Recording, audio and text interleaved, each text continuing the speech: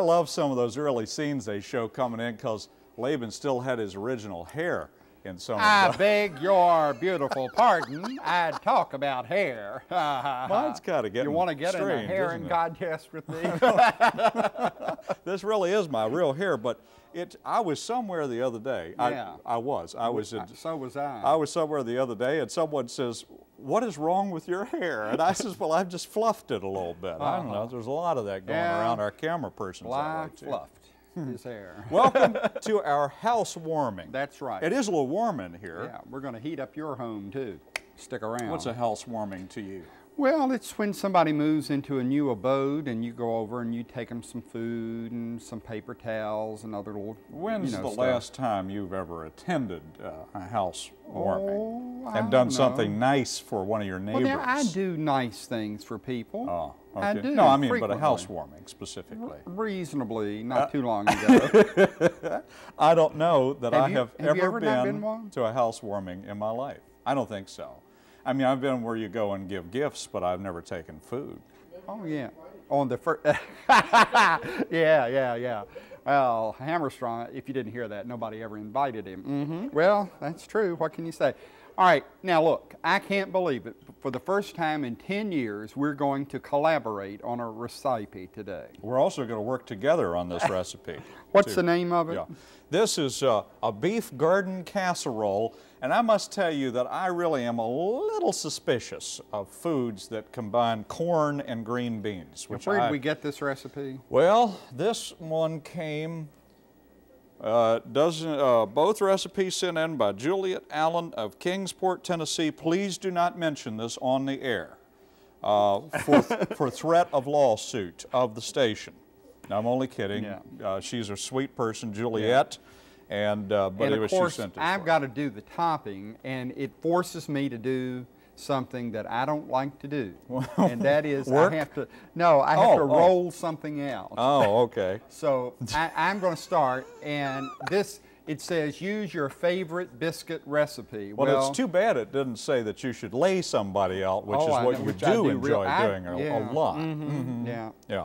Well, Go ahead. anyway, I laid out some old lady the other day. Oh, no, that's Saturday. not Yeah, nice. really, it was. She started in on something, this trip she had taken, and I got real huffy about her attitude about where she'd been somewhere, and I just really laid her out. Well, I'll swallow. I wish she'd been there. Anyway, 2 cups of flour. This recipe, incidentally, comes from the Rumford Cookbook. This is the 1941 edition, which was the year of my nativity. Available in old bookstores everywhere. And matter of fact, this is a cookbook that my mama and my grandmama used for years. You can this see is the very actual one. It still has his little teething marks on the edge there. That my mama, Louise Laban Johnson, used in the kitchen, and which she smacked me with on the little toucan numerous times. Let me see if it works. No.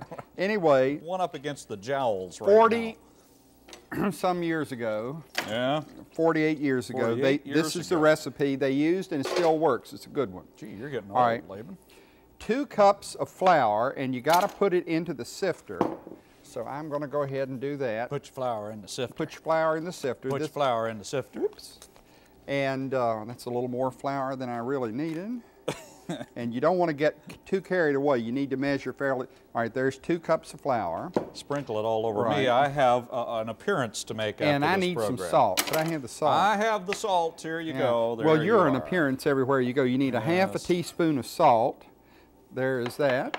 Beating up on me bad today. I don't know what I did. I was in a right good 3 mood. teaspoons of Rumford baking powder. Now, let me tell you, you could use any baking, but we're using Rumford because it's their recipe.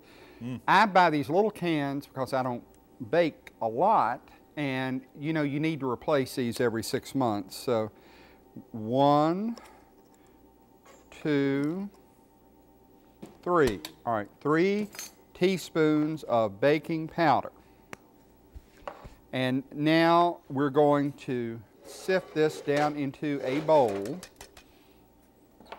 and we're going to cut in 2 tablespoons of shortening, and you could use any kind of solid shortening. Do not use oil because it won't work. All right, that takes care of the flour, and here is our 2 tablespoonsful of, well, that was cute, wrapper and all. All right. Now that goes down into the flour and flour it around just a little bit. And now here's Grandma's pastry cutter. You could use 2 knives and cut it, but you need to do this and just cut this shortening into your flour and your other things in it, your baking powder and your salt. And you need to cut this up real good until your shortening is just cut up into little bitty pieces. And after that, we'll add the liquid. But Larry, why don't you show us what you're doing while I cut the shortening into the flour? Well, I have taken a green pepper, and I'm just kind of chopping it up a little bit. Where are you taking it? And then I'm going to take an onion and do the same thing. And we have a little bit of olive oil heating on top of the stove right now. And what we have to do is chop this stuff up and saute it a little bit. And then we're going to throw some ground burger into it until it browns. So I've got to kind of get all of this started very quickly. And that's what I'm doing right now. So hang on, we'll take this and we'll throw all of that into here. Yow! Boy, it's hot. It really is. How hot is it? This is a good dish. I had some of this for supper or dinner yesterday evening, and I must say it's real fine. A little salt and pepper on that too while you're at it, if you don't mind. Just a tiny little bit, and a little pepper. I put quite a bit of pepper in mine. I like pepper. And we're going to saute that for just a couple of seconds until it gets just a little bit translucent. And then we have about a pound of ground beef. And I got real lean beef so that I wouldn't have to pour off an awful lot of grease, because there's not an awful lot of grease pouring off spots around here. We do not have a grease pit in this we building. don't. We have run out of grease pit places around here. Ever since old what's-his-name left. Well, no, we filled up all of the camera tracks with it, and we've just run out of places to put it anymore. But anyway, so what I did is I got real lean ground beef. Oh, good. So that we won't have to worry about an awful lot of it to pour off.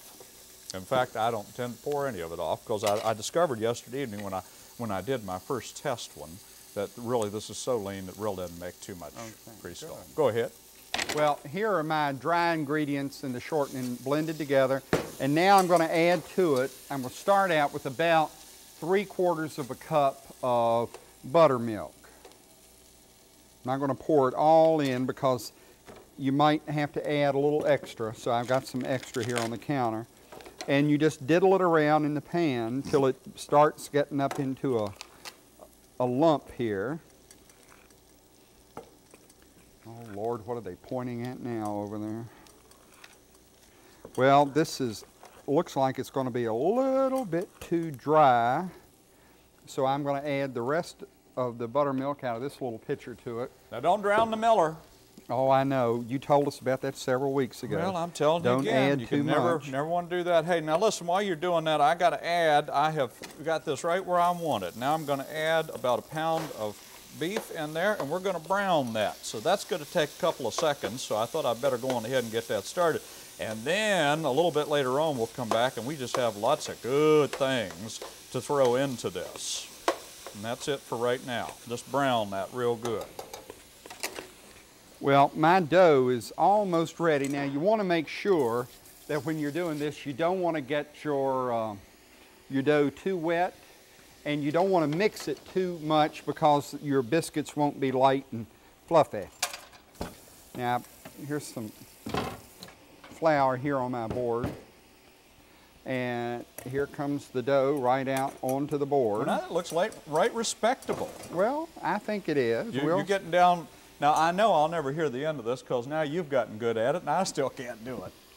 But I have, oh, it's all right. You want to just play with it just a little bit here till but you don't need this stuff. Now, I'm going to cut it in half. This is my little cutter in half. You know, that guy, that pizza gourmet that's on TV, he's just death on cutting his dough with one of these things. And we want you to know that we've got one too. Pizza McGillicuddy. Yeah. Anyway, so we're only going to use half of our dough. The other half goes over here. because you don't need all of this, and we're just going to, all right, now there it is. Now let me put some flour here on top of, oh, listen to them. This is a, I swear, What does it mean? They're holding signs up now. Is there no rest for those people? I have a friend, an old country gal, who makes some of the fluffiest biscuits in the world, and she says the less you play around with this stuff, the better off you are. Well, And you have to roll this out into kind of a rectangle and fairly thin.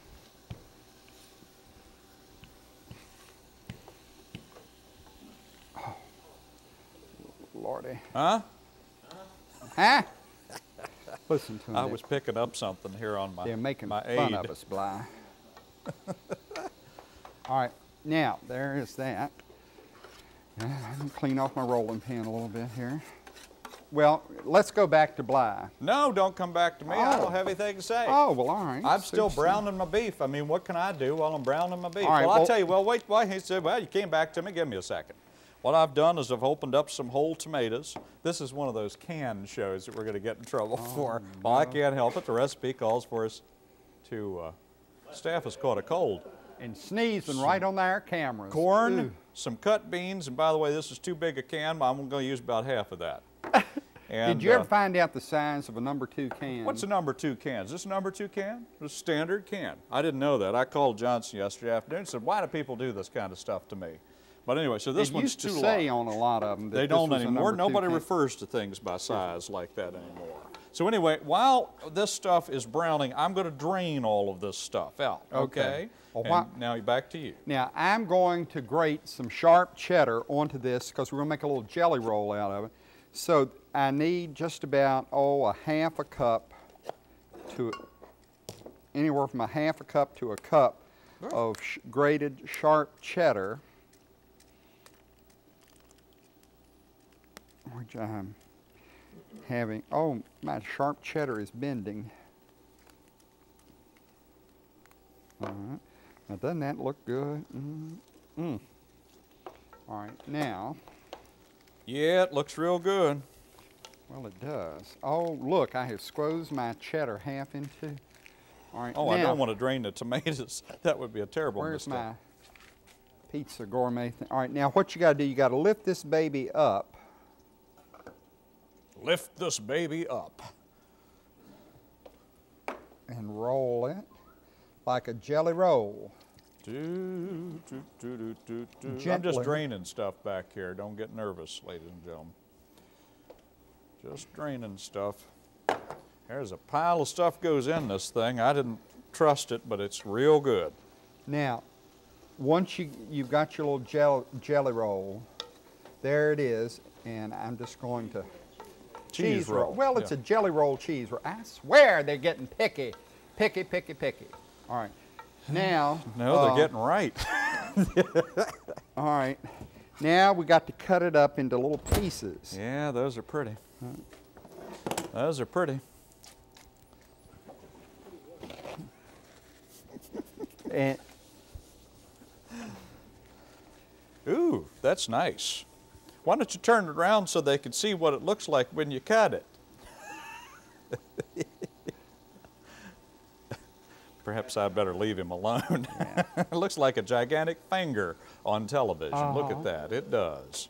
A gigantic thumb. well, you know, they've taken the tally lights off, and you can't hardly tell where they're shooting from. Well, the tally Oh, they're lights coming are from over here. in on another this side. studio now. Yeah, yeah. They found them distracting, so they put the tally lights elsewhere. I think the manager back there in the back, you know, he uses them to signify to people that he wants another cup of coffee or whatever. Oh, Lord.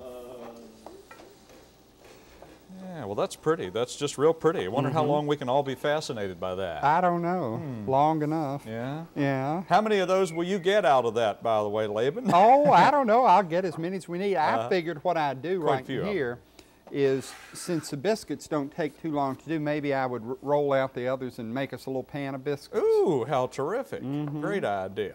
Great idea. Well, I'm still waiting for my beef to brown a little bit more here. It's just about there. Why don't we look at the recipes, and then I'll come back and add some of the stuff to this. Listen, can you hear them in there yelling, the recipes? Add to it. There we go. The cheese spins. Oh, you need a half of your favorite biscuit recipe, 1/2 to 1 cup of grated sharp cheddar cheese to taste, and that's all you have to have for this recipe. It's easy as pie. Well, it almost is pie. Beef garden casserole, a medium onion chopped, a pound of ground beef, teaspoon of salt, teaspoon of pepper, a number 2 can of green beans, give me a break, 16 ounces, let's try, okay? A can of whole kernel corn, a can of Campbell's tomato soup, a 1/2 cup of tomato catsup, a can of tomatoes, 1/4 cup of diced green pepper, and then of course the catsup. And then the cheese spins, which Mr. Johnson has just shown you how to make quite friskily and readily and wonderfully. Okay, now what I'm going to do now is I'm going to start adding some stuff to this. I have browned this. If you look in there, you'll see it is browned real well. And at this point, what we do is we start adding things to it.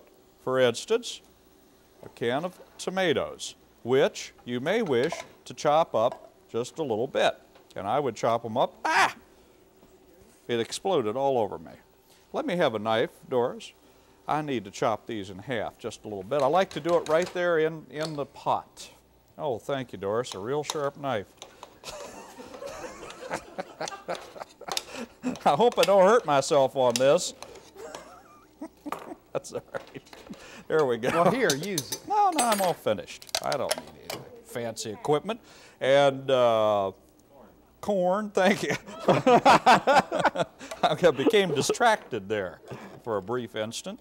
And a can of tomato soup. Ladies and gentlemen, he come in here today just terrible, distracted. He's just all to pieces. They had moved my house and they hadn't told me. All right. Whole can of tomato soup, and use it in its condensed form. Don't add water and all that stuff. You don't want to do that. And then we add some green beans. About half of what I got here. Doesn't that look good? All right, we'll add some. Oh, sounds like Bossy is in here today. To the mix. Oh, and tomato catsup. About a half a thing of tomato catsup. That's the greatest of plenty.